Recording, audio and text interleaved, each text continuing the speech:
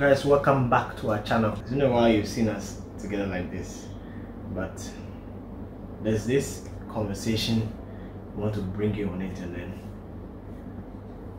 find out how you think. But before that, we are playing over it, so you can enjoy as you are playing. So you start. He always wants me to start so that he wins best. So get everybody. I would. So a real quick one though, Franca is more a mathematician than I am. No. I am more a creative than she is. Yeah. That's a surprising part. So anytime we've played Owari, she always wins me because somehow she calculates and gets to play it well and wins me.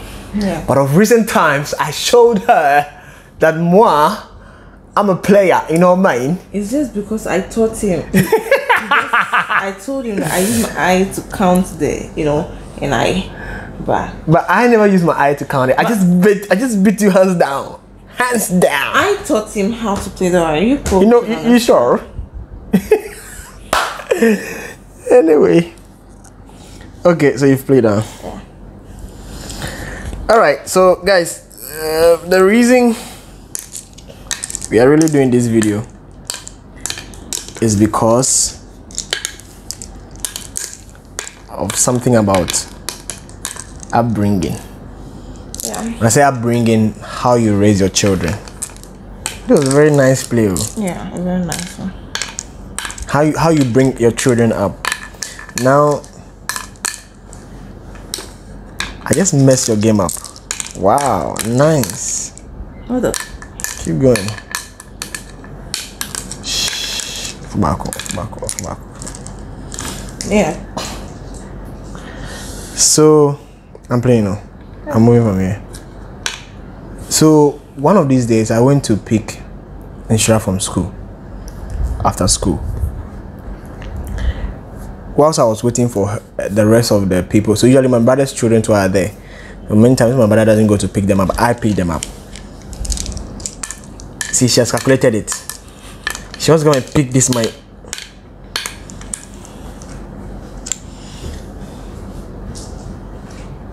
You get it? You didn't get it.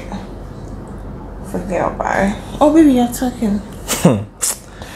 It is well. So, if my brother doesn't pick them up, I pick them up. So that day when I went to pick them up, I was waiting for, I think, Chantel and some few other people to join, but they were not there. So I was just waiting for them to still come. But whilst I was waiting for them, one of Nhyira's classmates, some small girl, she just came by Nhyira and started talking to Nhyira. Like, Nhyira was at the front, the small girl. If you see the way the small girl was giving gestures, like, I couldn't hear a word. I didn't hear a word. I decided not to hear it because I was sitting at the driver's seat. I decided not to just like eavesdrop or put my ears to it and hear it. But the one thought that came to my mind was that what could this little girl be telling my daughter? Yeah. That was a serious question. Yeah. What could this little girl be telling my daughter? That's one. Secondly, too, which home is this little girl coming from? When I say which home, I'm looking at a place where the child's upbringing is so important to me. When I say upbringing, I'm also talking about the mentality or the mindset in the house. That's one. Secondly, too, how the house talks. Yeah. Like what they say, what they speak. How they've been trained. How they have been trained. Because whichever influence that girl had, automatically whatever she's telling Nhyira that I didn't hear, that is making me wonder and think about, then I feel like this is going to be war. Yeah. Because definitely she's telling my girl something that we don't know the source by which it's coming from. Yeah.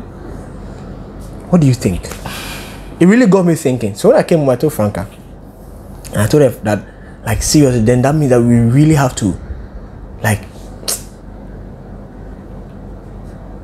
I'm trying to use the word, we really have to stuff Nhyira, like pack her up, with proper things, so that at least whatever she may be getting from school, our own can be more than the standard that can counter. Yeah, you know. So she would have to put them together and then see that, okay, what this person said is not good, what my dad or my mom said is right, so I'll go with my mom. But you know that when you've been trained well, not that sure, or they are trying to deprive you from having friends and all, listening to friends.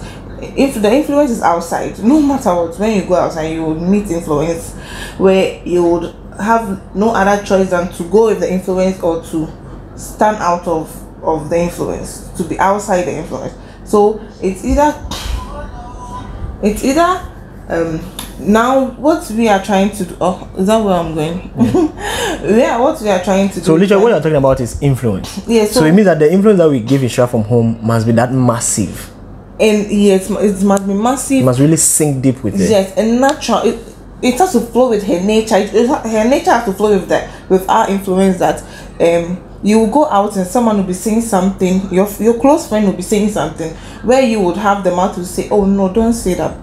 You know, it should flow naturally. So that's what we are doing for her, and not even her only, but for other children that would come. Yeah.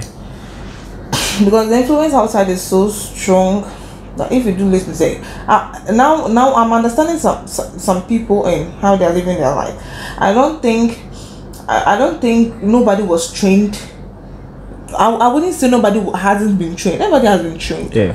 But the influence that comes from outside is so strong that a good child from a good home would grow and get to SHS or university and get destroyed. You know, scripture says that talks about how that bad company corrupt good manners. All right. You know, our mind is some way. Sometimes even you a grown up crap, you can be somewhere and someone will just say something, you wouldn't even think twice about what the person said, and you just pick it up until you've met someone who has corrected you or said something against what you've heard.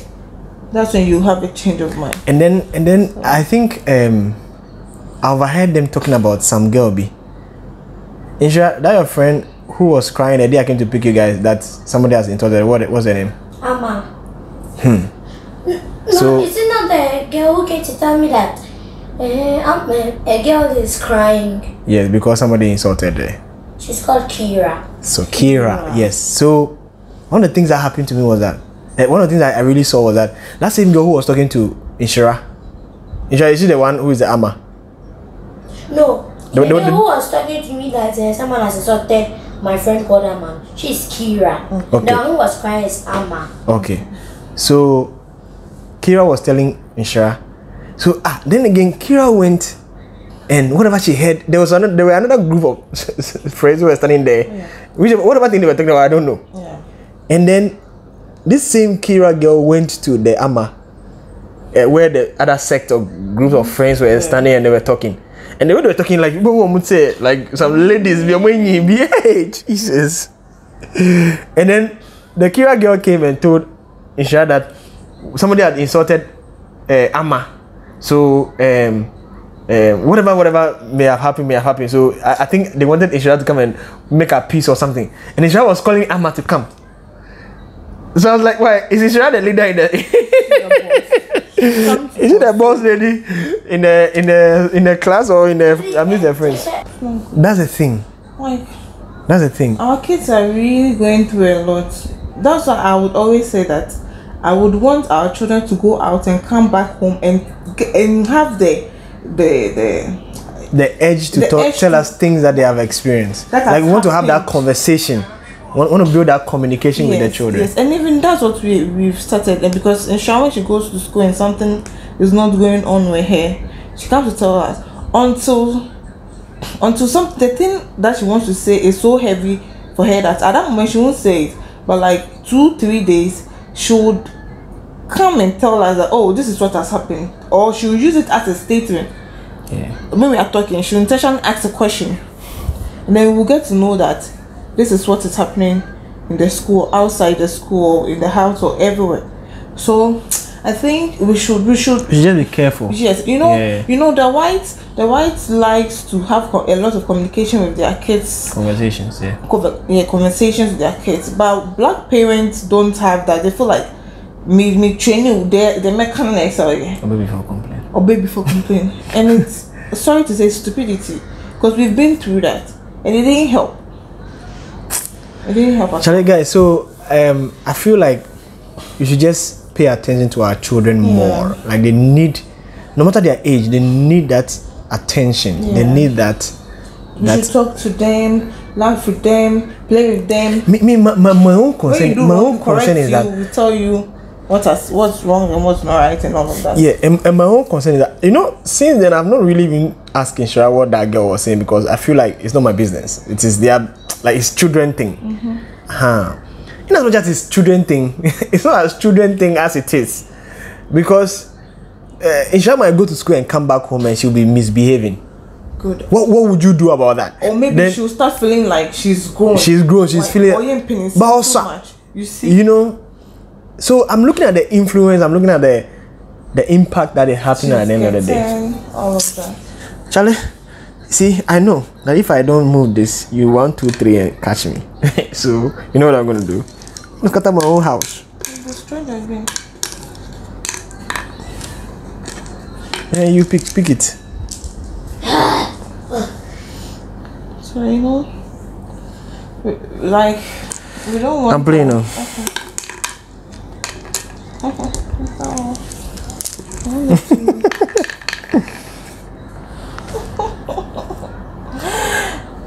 This life, if you don't check it well, guys, so we need to protect our children. Like, we need to put our minds on them.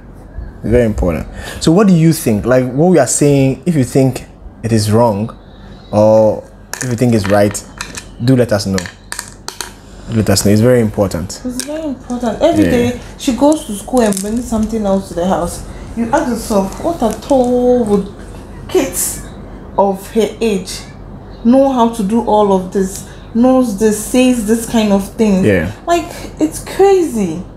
We've heard a lot. So when she comes, we try to psych her mind. We don't force her, but we make sure we psych her mind. We have conversations, we talk. As you say, we are friends. Then we all talk together, and she understands that, oh, this is what has to be done. This is not what has to be done. For her, one of the things that I'm very happy about is the fact that she's already verbal. Yeah. Yeah, like she's not afraid to speak. She's not afraid to talk. Yeah. So that is a thing for me. That's one of the things I'm very happy about. So even if anything happens, she doesn't really she won't miss that part of it. Okay, guys, thank you for joining this conversation. I've started though. Okay, watching. I picked it from here. Yeah, I know.